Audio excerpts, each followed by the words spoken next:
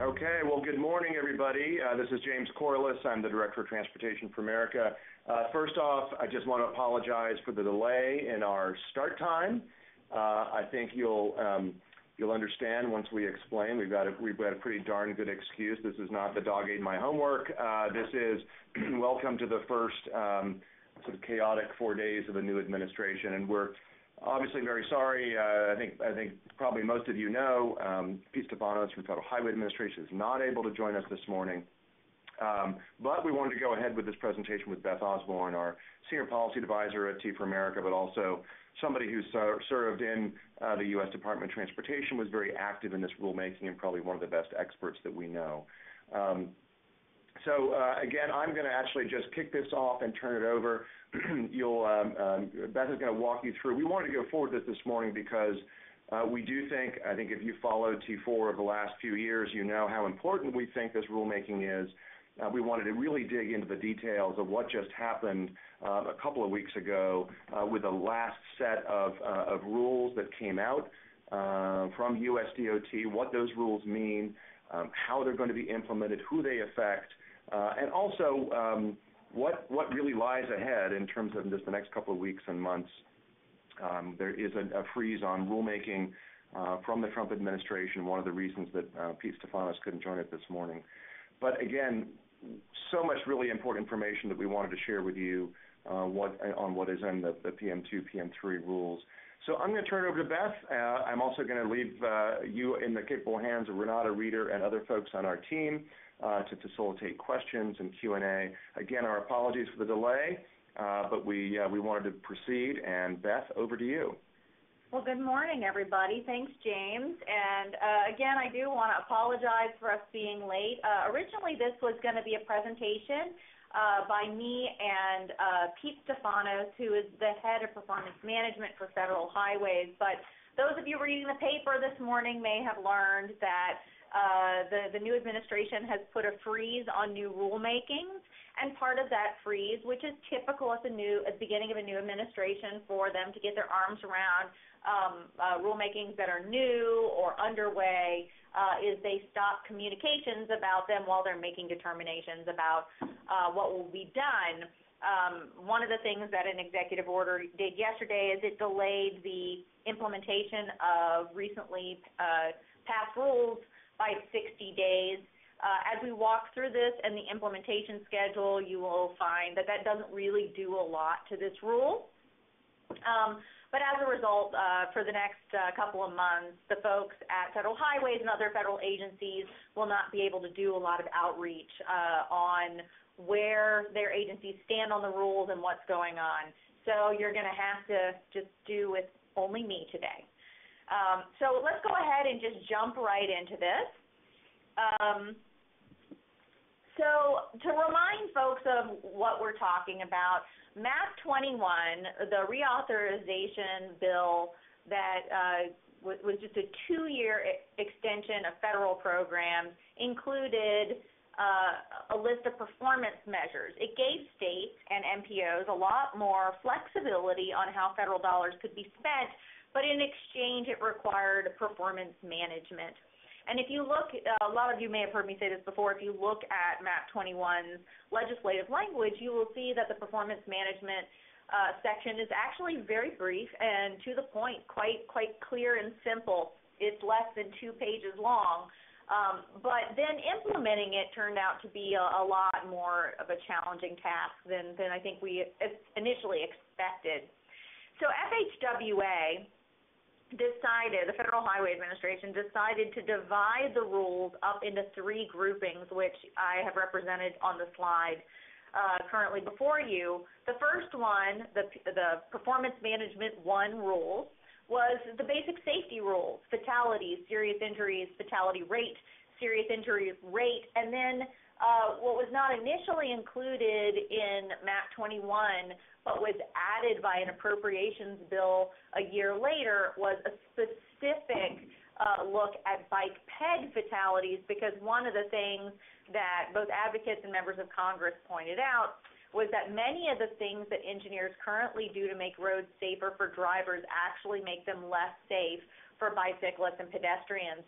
So you could see a suite of safety measures that are addressing overall safety while sacrificing one group. So that was added to the PM1 rule.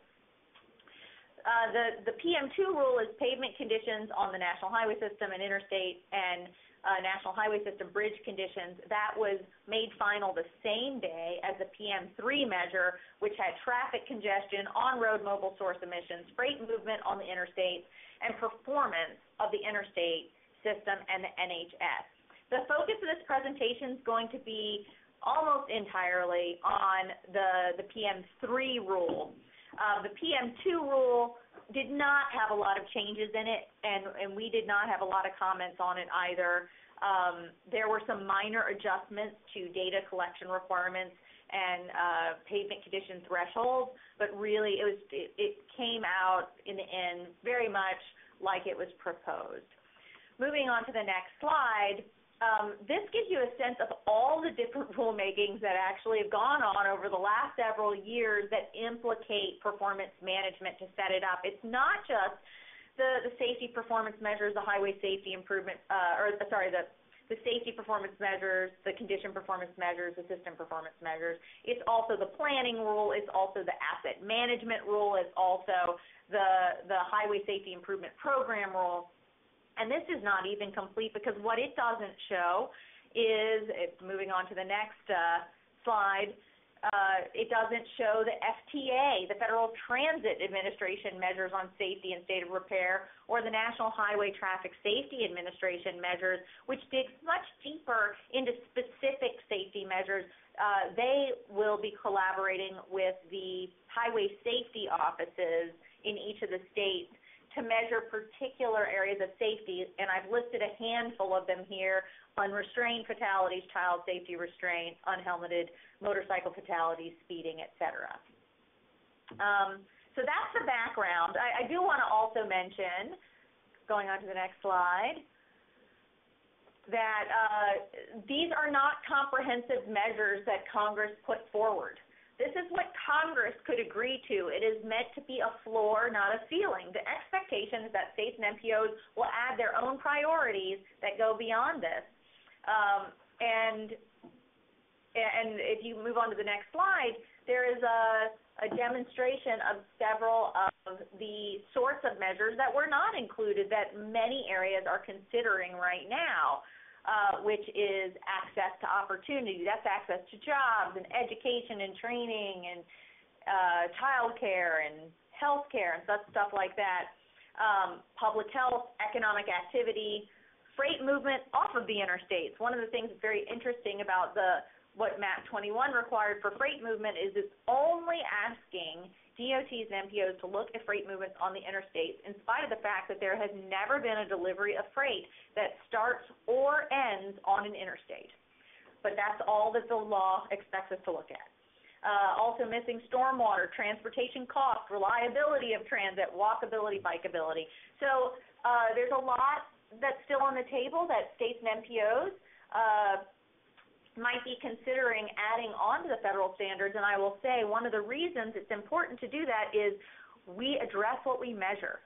And if someone asked you to sit down and write your area priorities down, and you wrote out 5 priorities, 3 of which is included in the federal rulemaking and 2 of which are not, you will skew your results quite to an extreme level if you only measure the 3 that the feds asked you to.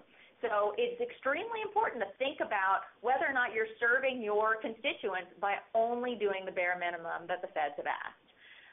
And to make that case a little bit more, going on to the next slide, one of the things that I point out is while we're measuring congestion a lot, we're not measuring what makes an area successful.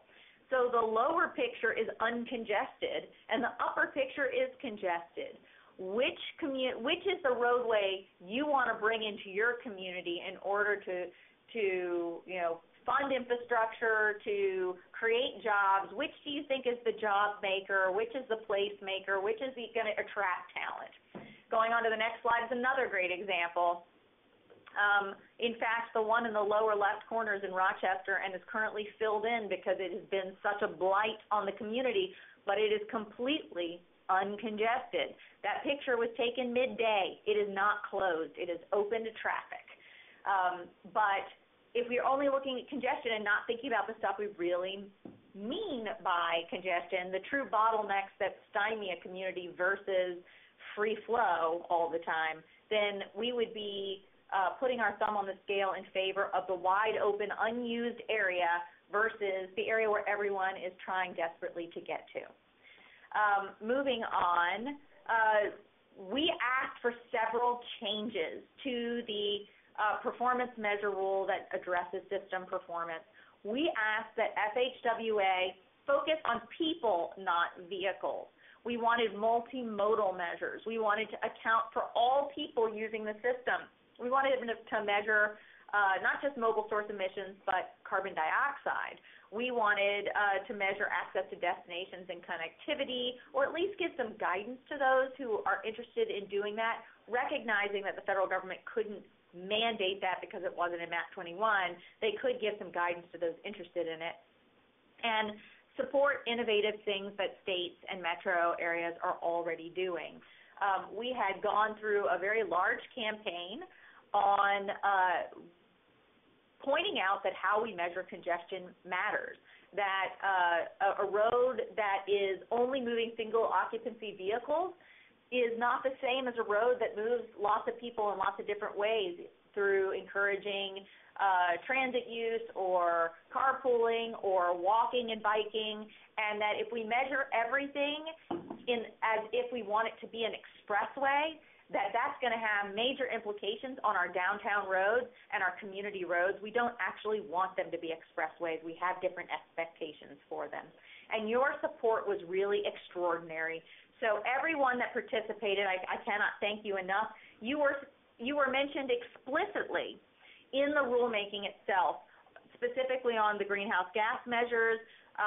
The rule pointed out that 91,000 citizens, 9 state DOTs, 24 MPOs, 19 U.S. senators, 48 members of the House, and over 100 cities. They said numerous local officials, because there are too many, hundreds of businesses and public interest groups reached out on the greenhouse gas rule. And next up, it pointed out that we, not just us, but the American Heart Association and others had gotten tens of thousands of commenters to point out that this rule should not be so vehicle-focused, and FHWA heard that, and they made changes. So specifically, some of the changes we were looking for were to address person hours of delay, not vehicle hours of delay.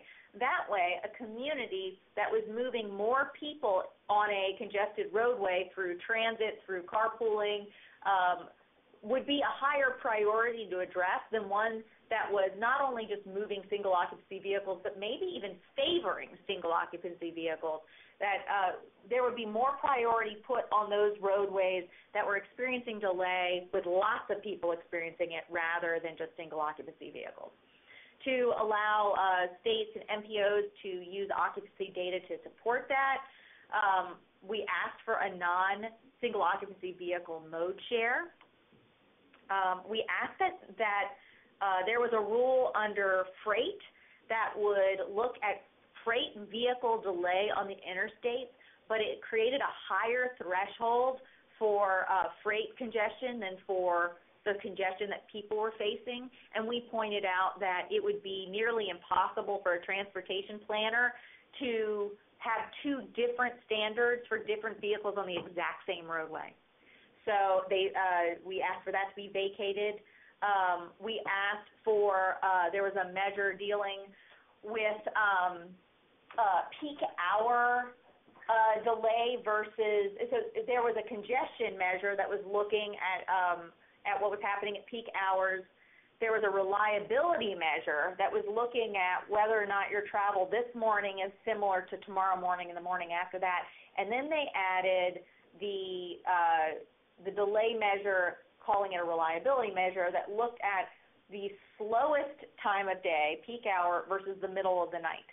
And for those that do not follow our blog, I encourage you to go look at the reams of materials we have put out there about why not only that is foolish and puts us moves us towards the wrong objective, but that is a completely impossible standard. That the notion that we will ever create a roadway system where people move equally as fast when everybody's on the roadway as they do when nobody's on the roadway is just silliness.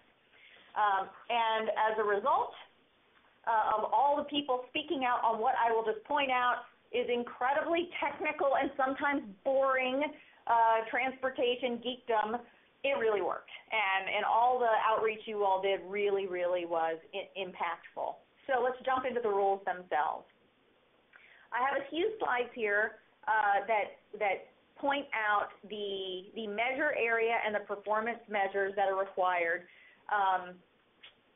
The first one are the pavement and bridge conditions, and as I said, we're not going to spend a whole lot of time on this. These are the same measures that were proposed. Percentage of pavements on the interstate system in good condition and in poor condition, percentage of pavement on the non-interstate NHS in good condition and poor condition, and the same thing for NHS bridges. Moving on to the next slide, the interstate travel time reliability measure and non-interstate travel time reliability measure are the quote performance measures. So this is the notion of whether or not your trip today will be similar to your trip tomorrow. And then there's also a freight reliability measure as part of the freight standard.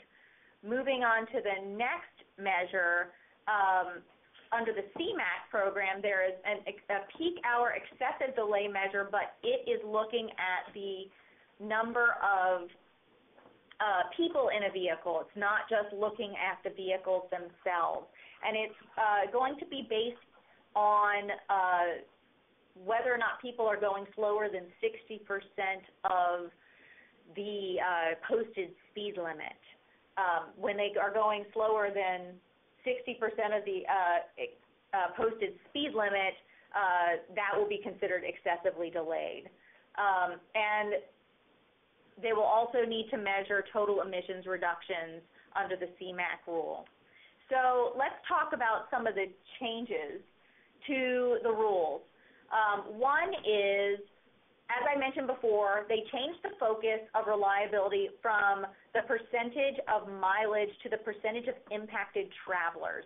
So it's a much more person-focused measure as opposed to a road-focused measure. They dropped the peak hour travel time measure, the old TTI measure that we have spent years criticizing. They added a greenhouse gas measure under the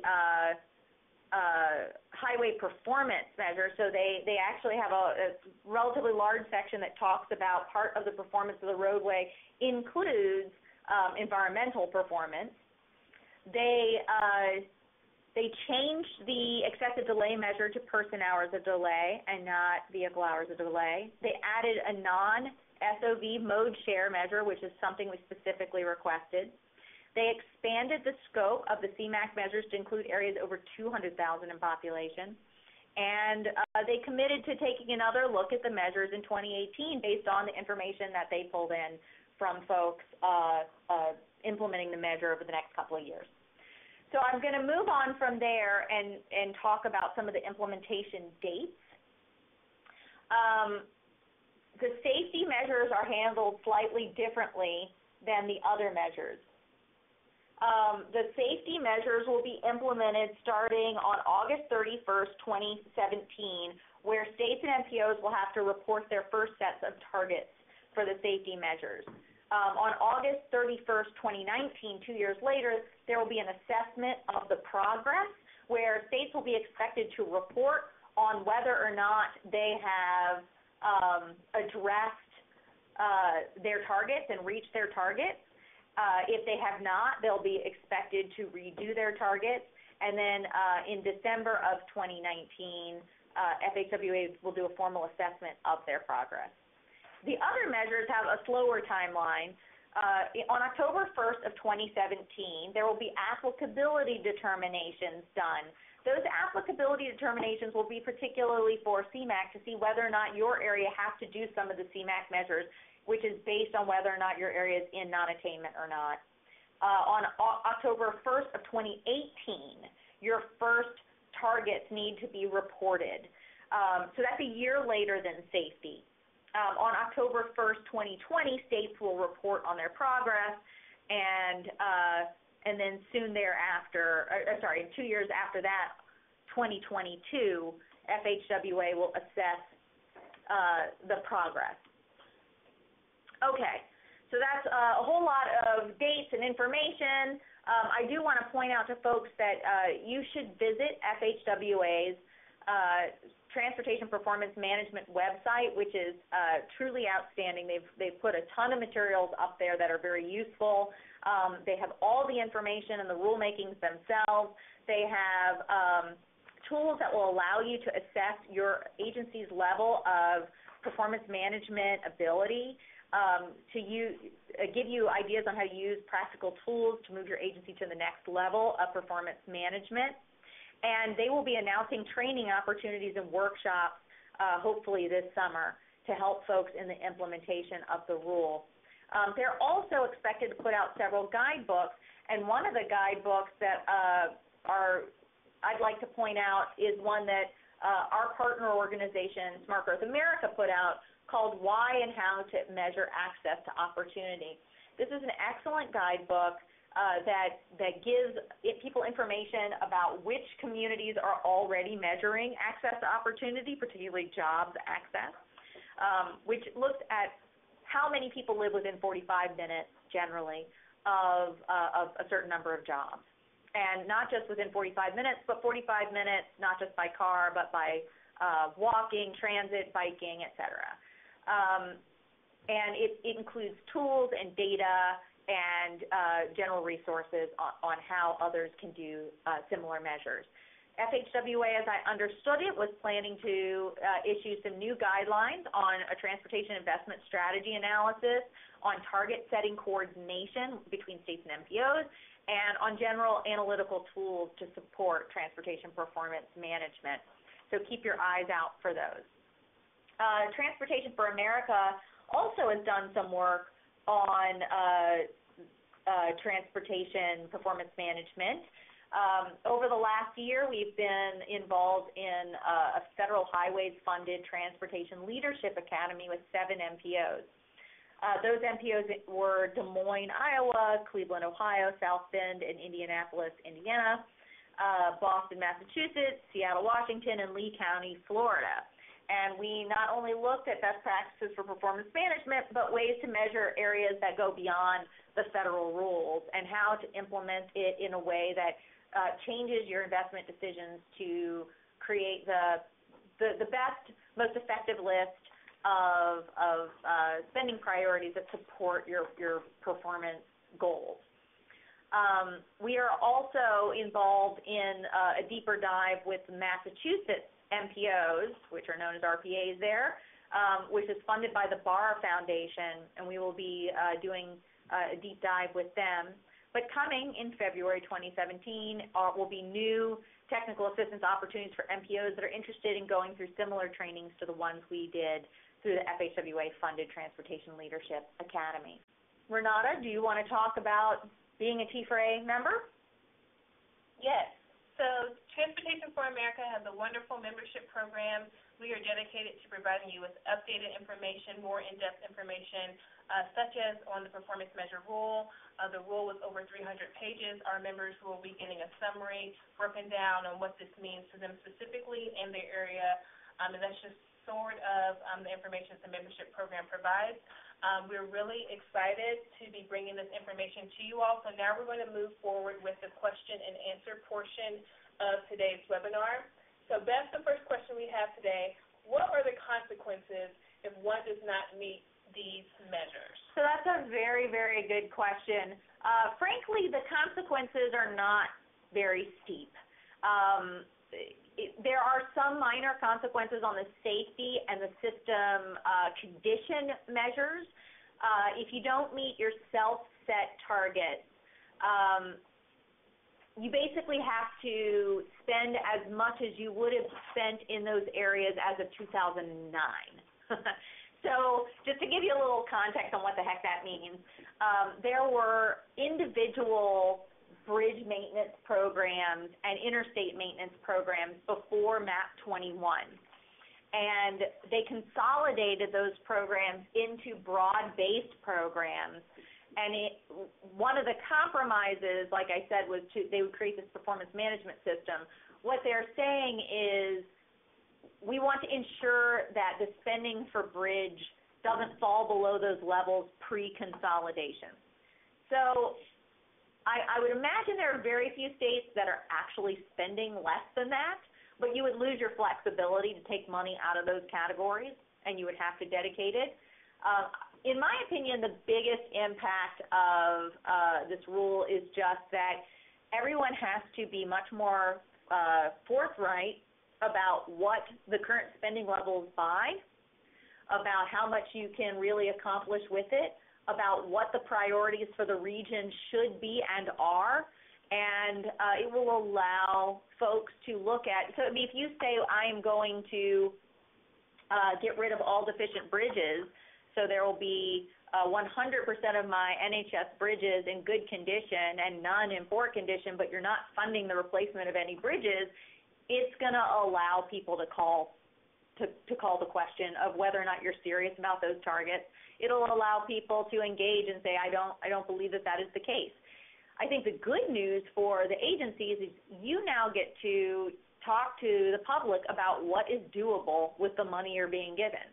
And if they really, for example, want there to be no deficient bridges, but they also want you to address capacity issues, you can show them in very stark detail how much the current funding actually buys towards all of those goals and how sometimes they fight one another. Great. So we had a follow-up question to that on bridge condition measures. Are those purely structural, or do they include whether a bridge provides multimodal support?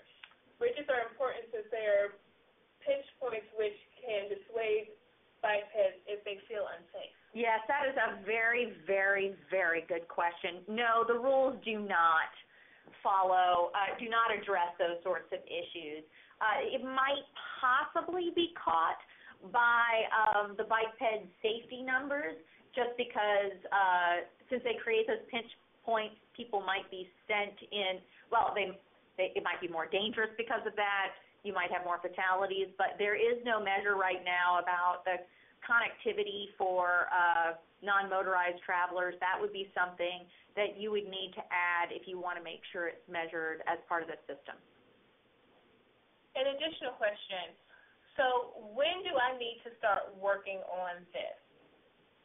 Yes, and we will put up a version of this. I will apologize.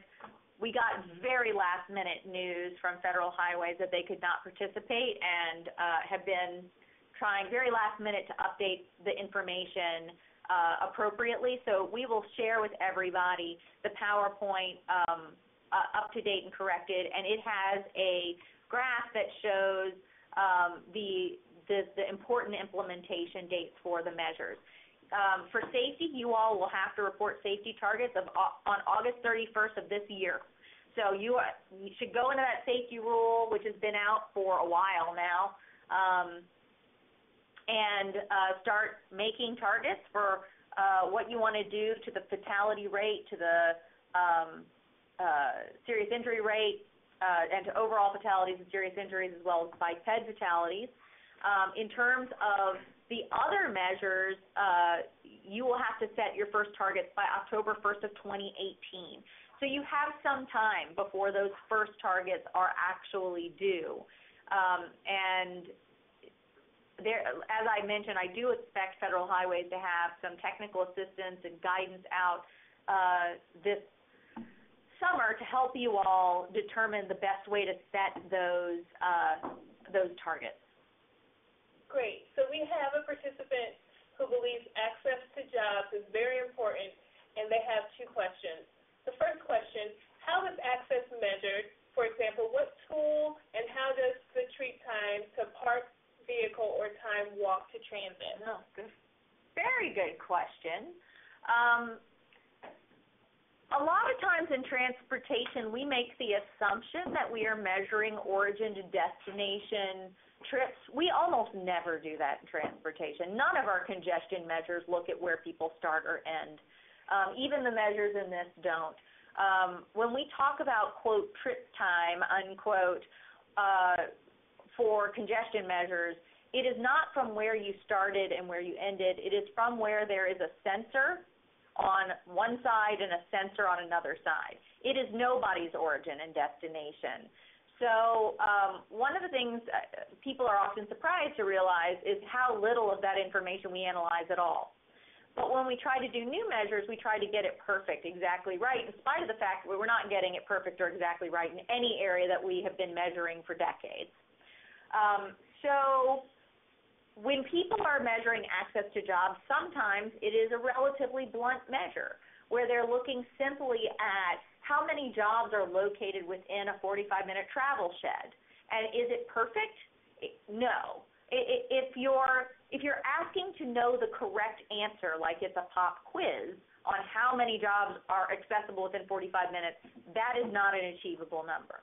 If you are looking to see the trend for your area, whether or not more jobs are becoming accessible within a similar period of time, there's a lot of information out there that can help you see whether or not you are improving the trend. And that is what we tend to do in transportation. While we don't measure whether or not your trip time from home to work was changed by a congestion relief measure, we really only measure, like I said, whether or not your trip time was improved between two sensors. We assume that if your trip time between those sensors was improved, that your overall trip time was probably improved as well. I will say we are getting much better in this area, and the introduction of cell phone data is allowing us to be a lot more detailed and explicit. While in fact, almost nobody uses it yet, there's a bonanza out there. And our partners over at SSTI have been using some of that data to look at origin and destination data for bicyclists and pedestrians, and been getting some very interesting information out of that. So I think as we go forward, because data is becoming much better and much easier to access, we will see an improvement on some of those issues like parking time and walking time on either side of a transit trip. That's probably not what you're going to get now, but it doesn't mean that what you're going to get will not be useful for transportation decision making. Great. And then the second part to that question was, what measurement is available for access to things besides jobs? For example, stores, churches, parks. Very, very good question. There is, again, becoming increasing levels of information out there. One of the groups that we have partnered with a couple of times is City Labs. They have a tool called Sugar Access, and they look not just at the number of jobs that are located nearby. They use GIS to look at other important sites like groceries, like schools and daycare and medical facilities. They also have a way of measuring it that doesn't just look at what is within 45 minutes.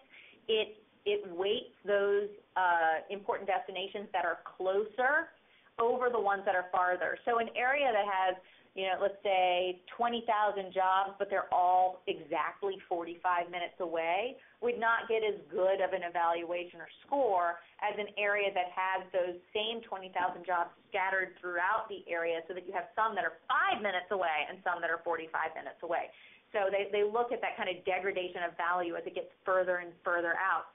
There's also a much steeper degradation of value in sites that are not work-related. So people will travel 45 minutes for a job. There are very few people that are going to travel 45 minutes for a grocery. And if they're having to travel 45 minutes for a grocery, that is a rather extreme version of a food desert. So there's an acknowledgement or recognition that different trips should be different lengths. And it's important to remember that most trips are not actually work-related, while we do tend to over-focus on the commute trip, because that simplifies things and makes it much easier on us. Great. Another question. Given the new administration's position on climate change, is the third performance rule at risk of revision or repeal due to its inclusion of a GHG performance measure? Yeah, that's a very good question, and I have the incredibly unhelpful answer of I don't know. It's possible.